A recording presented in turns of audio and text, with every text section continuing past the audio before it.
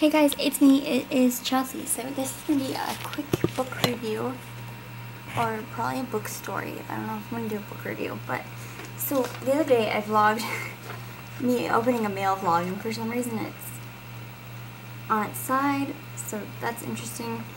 Okay, so I won this book. It's a letter of congratulations. Here's the book. So basically, I'm a member on Goodreads.com, a place where I track what I'm currently reading, my bookshelves. It's also a way for me to keep an inventory of the books I own, because I don't go to a library. I typically buy my books at Value Village and read them. But anyway, on Goodreads.com they have contests, and every so often I get bored at night, and I just enter a bunch of really, really random ones. And I guess I won one. Congratulations. I won this prize from Chronicle Books, and it was an advanced reader's copy of Elena Vanishing, or Elena, I'm sorry if I'm butchering your name, and it was a memoir. Typically I don't go for biographies. I'm more into like historical fiction books, or news fiction like The Hunger Games, but every so often I do read biographies, and they tend to be quite haunting ones. Like I read another one called The Black and Blue Sari by Kamal Dillon, and there's kind of similarities here between the two. What did I read? I wrote a review. On the rare occasion I do read biographies, they always tend to be tragic yet ruthlessly honest, woven tales that really have a sense of perseverance,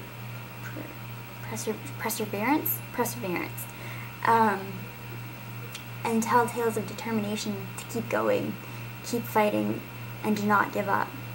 Like, they're not happy stories. Like The Black and Blue Sari was all about domestic abuse, and this one is about her struggles with an eating disorder. And the interesting thing about this one is it was written by Elena, and her mother, Claire B. Dunkel. And now I found out that her mother has also written a book called Hope and Other Luxuries, A Mother's Life with a Daughter's Anorexia. And I'm planning on reading that one next. But yeah, this book was just, it's haunting. It was so tragic and beautiful, and just all the feels, so many feels. Just trying to do a really quick review. Beautifully written yet tragically haunting, but brutally honest account of one woman's struggle with an eating disorder. So winning this book from Chronicle Books and Goodreads, and obviously Elena and Claire and B. Dunkel, because without them it wouldn't have been written. I didn't really choose this book. I don't remember choosing this book. And rather it chose me, and I have no regrets, because this book spoke to me. It was pretty impactful. Sorry, I'm really scattered right now. And although it's pretty heavy story, guys. Like, it's really heavy. And although it takes a long time for it to happen, Elena's story does have some happy notes to it.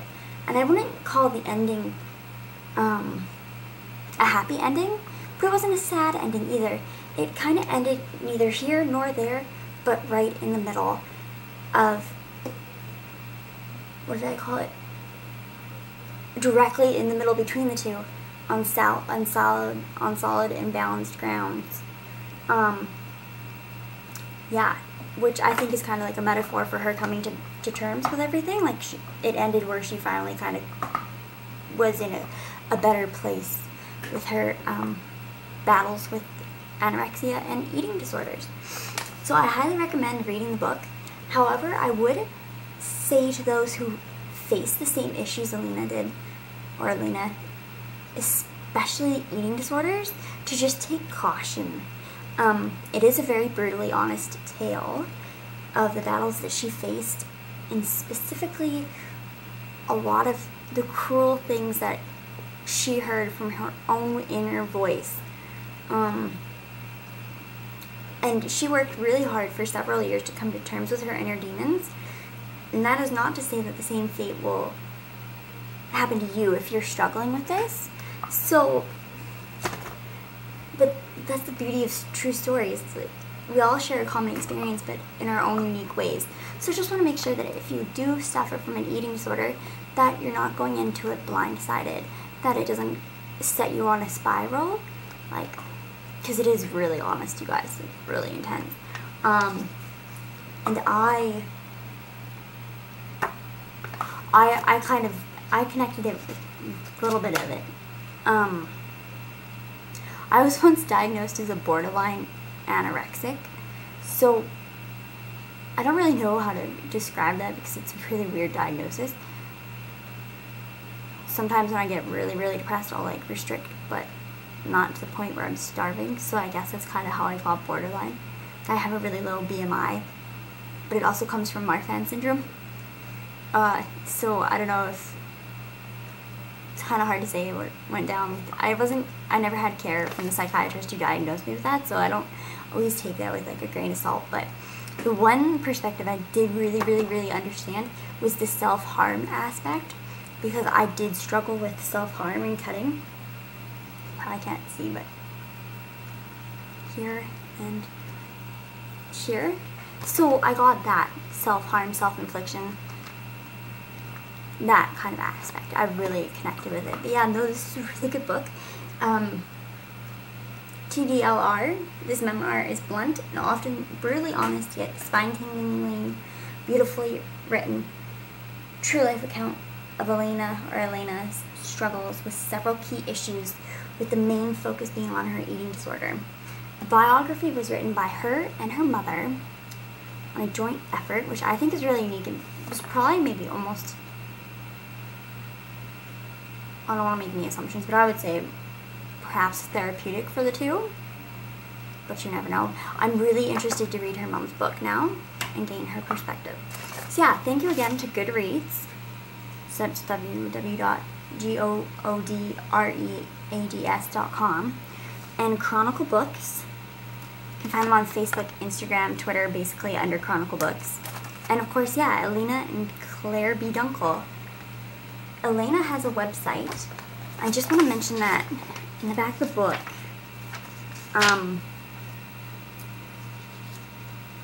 Okay, if you are struggling with an eating disorder, you should check out the National Eating Disorders Association and the National Association of Anorexia Nervosa and Associated Disorders, and their websites will have really good information. I don't know if there's one for Canada. I imagine that it'd probably be the same idea. But yeah, so if you read this book, it comes out this month, I believe. This is an advanced copy. Even says advanced reader's copy. And like, the front's kind of cool because there's all these letters and stuff talking about how it's an advanced copy and all that fun stuff. And I'm gonna hang this up now. Yeah, so read books. Read what you like to read. Maybe don't read intense things if it bothers you. Yeah, sorry, this is rambling. Ugh. Bye, guys. One more time. Close up.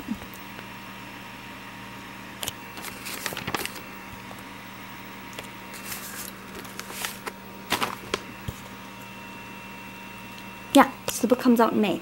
So go, if you are interested in that, go get it from the library or go buy it or get it on your Kindle, whatever. Yeah, okay. Bye, guys.